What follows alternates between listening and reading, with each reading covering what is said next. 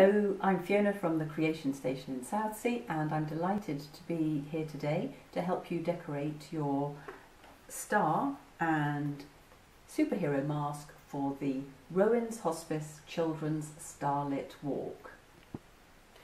In your pack you'll get a template which will have a star and your superhero mask design, and I'm going to give you some ideas today to decorate those. So the first thing is you will need to cut out your shapes. So you can decorate them however you like. I'm going to use some paints, but you could use felt pens or crayons or colouring pencils if you've got them. Right, so first of all I'm going to use two colours, red and yellow, and I'm using a sponge. And I'm just going to dab the star and also the superhero mask until they're covered with the paint like this. I'm going to add a little bit of my yellow on top to make them really nice and cheerful. So I'm mixing the colours.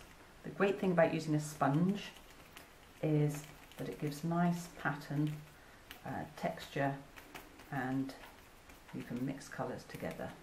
Okay, so once you've done all of those, I've got one here that I did earlier,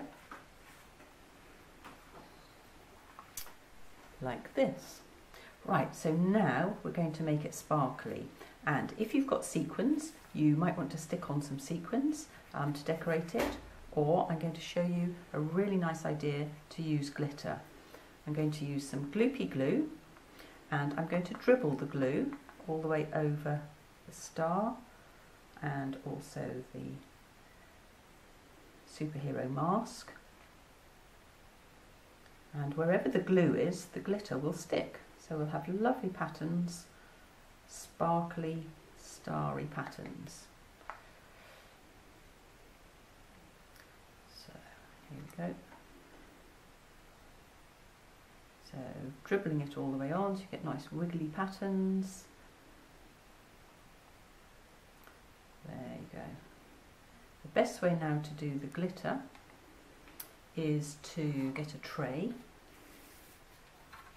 pop your star and your mask in the tray, and then shake the glitter, sprinkle the glitter all the way over. Okay, and wherever the glue is, the glitter will stick.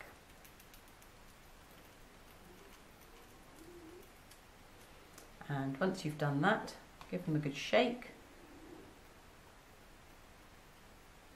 to get all the excess glitter off, and there you have a beautiful star and your superhero mask. You'll have to get a grown-up to help you put some elastic on the mask, but there you are, you have your finished products like that. And you're all ready for the Starlit Walk.